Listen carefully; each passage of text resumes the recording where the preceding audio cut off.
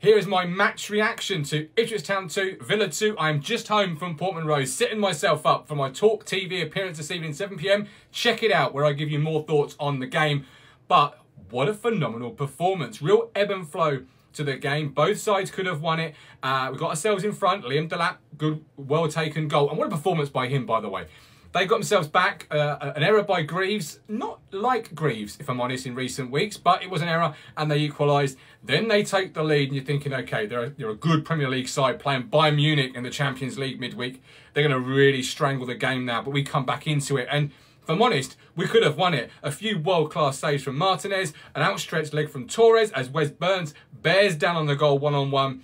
So I'm delighted this evening. It's a point, it's not a win. We're still winless, but we are unbeaten in 4 and we're making strides. We're learning at this level. So I'm so happy tonight. How are you feeling? Let us know in the comments.